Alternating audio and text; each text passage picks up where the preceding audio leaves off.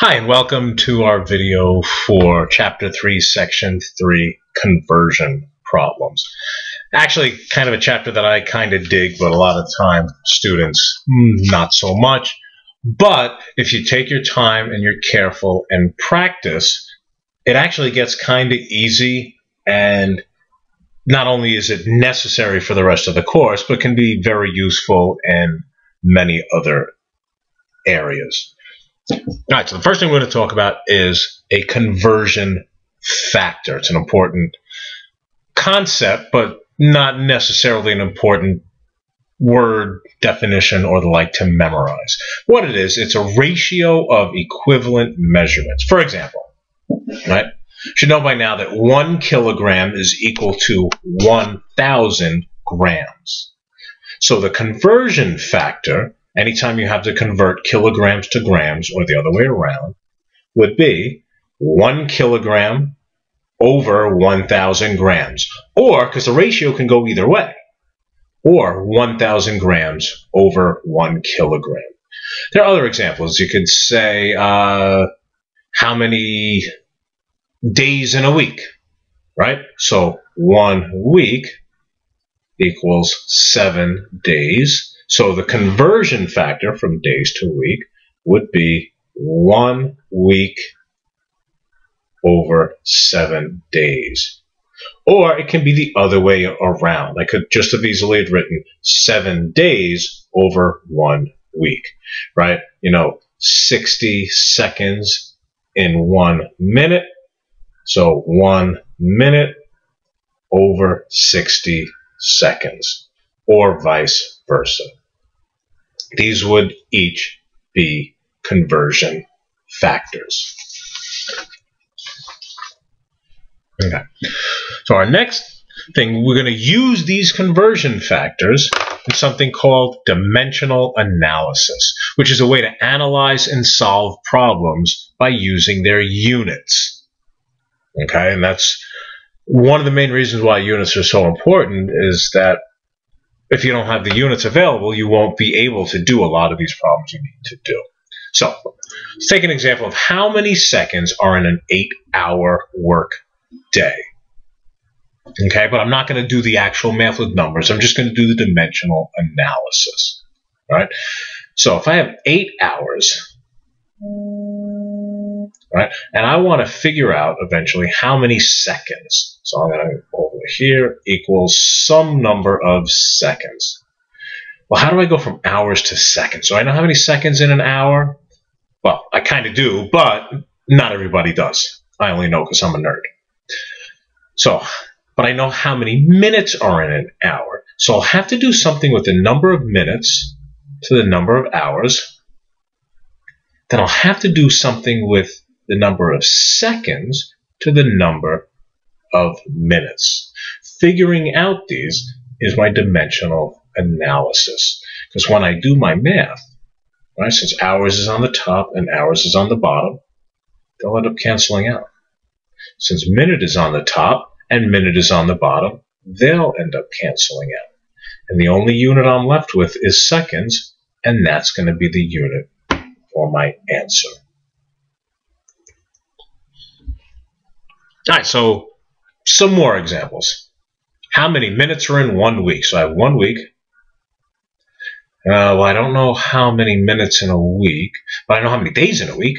So days in a week. I don't know how many minutes are in a day, but I know how many hours in a day. And now I know how many minutes are in 1 hour. So there's 7 days in 1 week, 24 hours in 1 day, 60 minutes in 1 hour. Let's double check.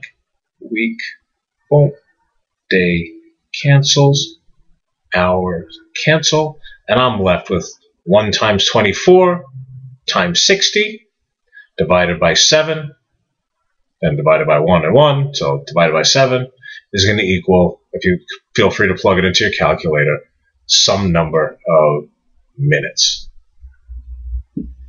Right. How many seconds are in a 40-hour work week? Well, I'm starting with 40 hours. Missed my O. 40 hours. And I need how many seconds? Some number of seconds. Well, I don't know how many seconds are in an hour, but I know how many minutes are in an hour. And I know how many seconds are in a minute. So let's see, 60 minutes in 1 hour, 60 seconds in 1 minute. My hours cancel, my minutes cancel, and I'm left with 40 times 60 times 60 seconds. All right. Another thing we're going to have to do is convert between units, and it's very easily solved using dimensional analysis.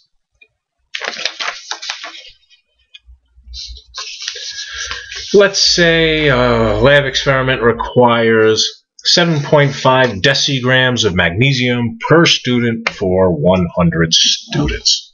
How many grams of magnesium are needed? All right, so we have 7.5 decigrams. So 7.5 decigrams per student times 100 students is going to equal 7.5 times 100, so that's 750 decigrams of magnesium. Okay, but my answer has to be in grams of magnesium. So I have to say 750 decigrams. And here's going to be a very important phrase that I'm going to do more in class than I am going to do on here. But the phrase is called what you want over what you got. Okay?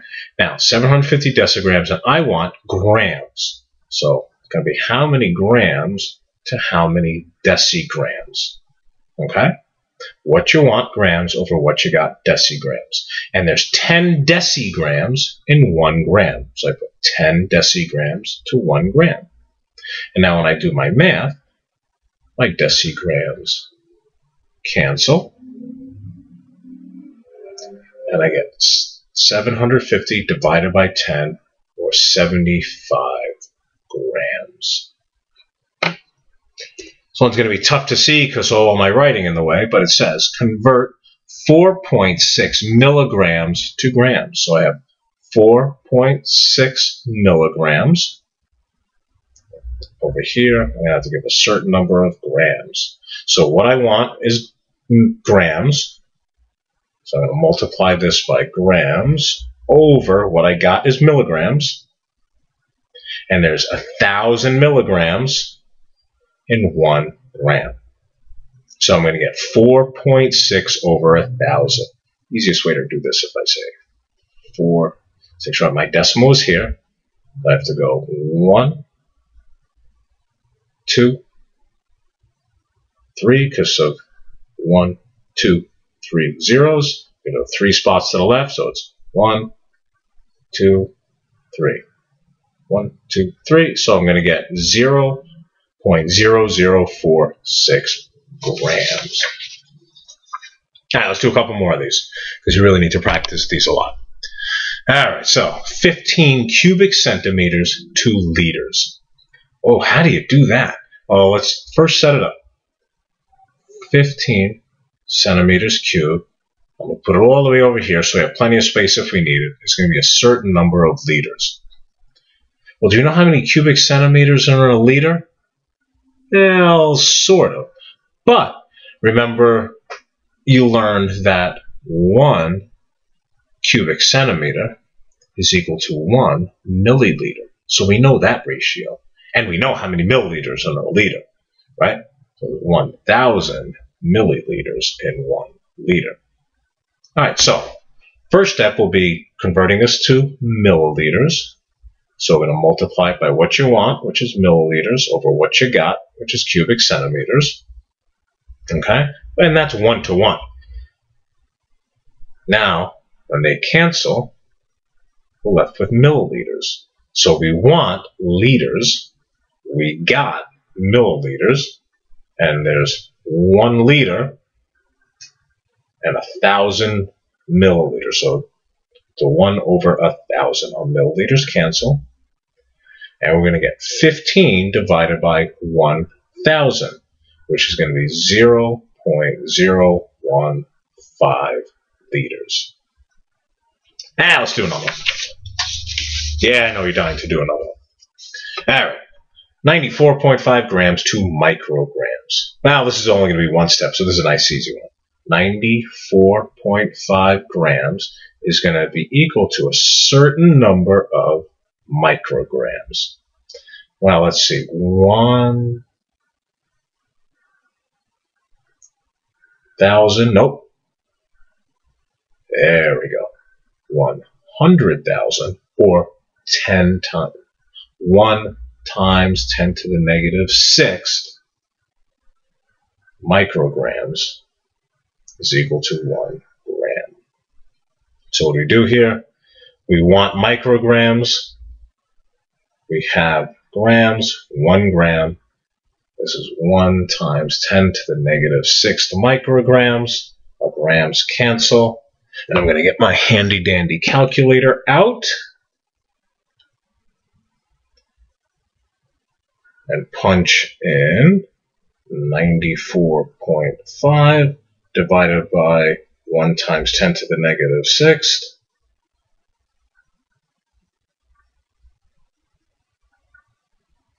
And that's going to give me, I'm going to write it underneath because I didn't leave myself enough space, 9.45 times 10 to the negative 1, 2, 3, 4, 5, which is the same as 0.00000945.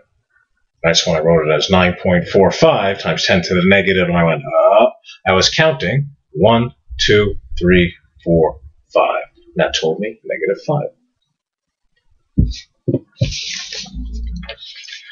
All right, so sometimes, like you saw there, you'll need more than one conversion factor. And we already did a couple like that, but we'll do a couple more. So let's say we're doing 0.073 centimeters, 0.073 centimeters, and we have to do how many micrometers? Okay. Well, we don't know how many centimeters are directly in a micrometer, also called a micron. So if I say micron, I mean micrometer. We don't have any centimeters are in a meter. So what we want, meters over centimeter, over what you got, what you want, or what you got. 1 meter to 100 centimeters. Okay? And then these will end up canceling. So now what we want is microns over what you got, which is meter. And that's 1 times 10 to the negative 6 microns in 1 meter. So when we do, those will cancel our meters, and we're left with just microns. Awesome. And we do 0.073 times 1 times 10 to the negative 6. So we could say 7.3 times 10 to the negative 2 times 1 times 10 to the negative 6 is equal to 7.3 times 10 to the negative 8. All right, do a couple more. Let's really need to practice a lot of these. Convert 45.4 centimeters to miles. All right, so we have 45.4 centimeters, and we want to know how many miles. All right, well, we can't do centimeters directly to miles, but we know centimeters to meters. We can do meters to kilometers, and we can do kilometers to miles. Right, so there's 1 meter is equal to 100 centimeters. 1 kilometer is equal to 1,000 meters, which is well, I'll say 1 kilometer is also equal to about 0.6 miles. So centimeters to meters. So what you want now is meters over what you got, which is centimeters. And there's 100 centimeters in 1 meter. Now we're going to have meters. We want now to change that to kilometers. And there's 1,000 meters in 1 kilometer. I'm running out of space.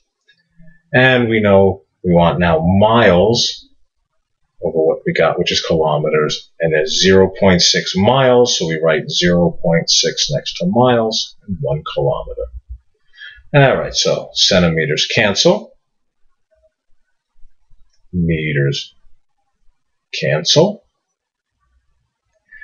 And kilometers cancel.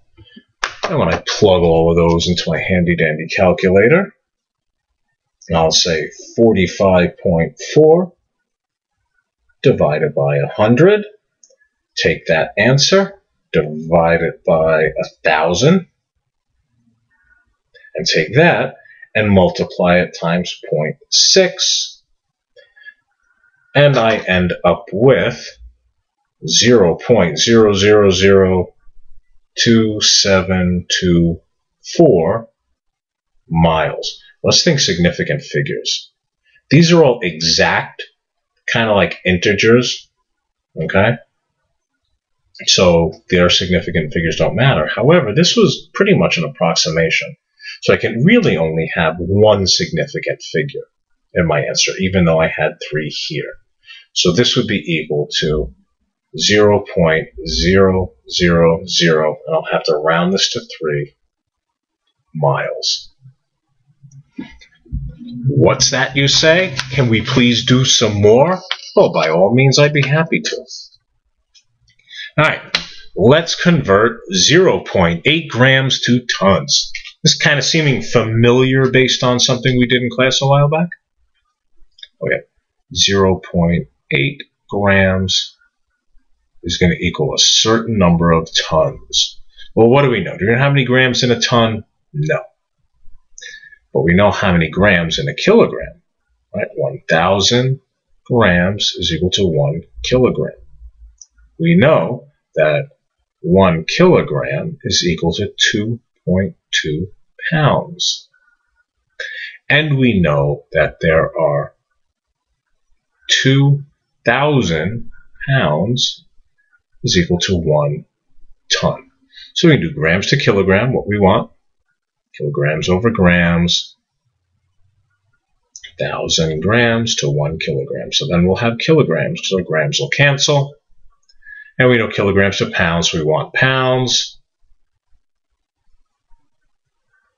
And there's 2.2 pounds to 1 kilogram. That'll help cancel our kilograms. And finally, ton, what you want, tons per pounds. And there's 2,000 pounds in a ton. So we'll end up with 0.8 times 2.2 divided by 1,000, and that answer divided by 2,000 tons. Go ahead and plug that in your calculator and come up with an answer, and we'll talk about that in class.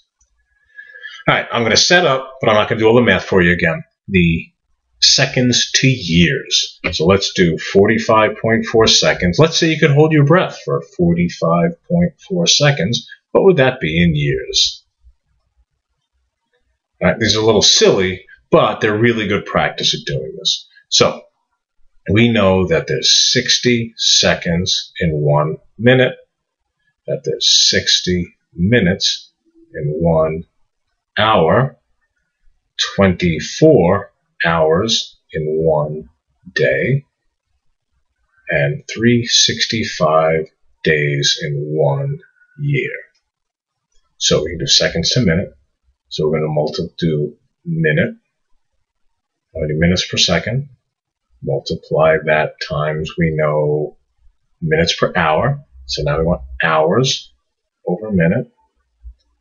We know how many hours in a day, but we want day. We got hour. Running out of space. And we know how many days are in a year. Well, we want years over how many days. All right. See if you hit pause and see if you can go ahead and fill all of these in. All right. I'm hoping you actually did hit pause and tried to fill them in. So let's see how you did. All right. So in 1 minute, there's 60 seconds. In 1 hour, there's 60 minutes. 1 day, there's 24 hours times 1 year is 365 days. So you can plug this into your calculator if you wish. 45.4 seconds divided by 60. That answer divided by 60. So minutes cancel. That answer divided by 24.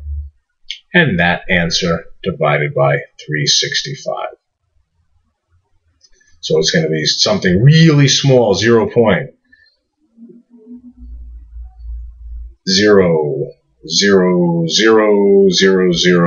maybe another 0 or so something years. Go ahead and plug that into the calculator if you wish and come up with your answer.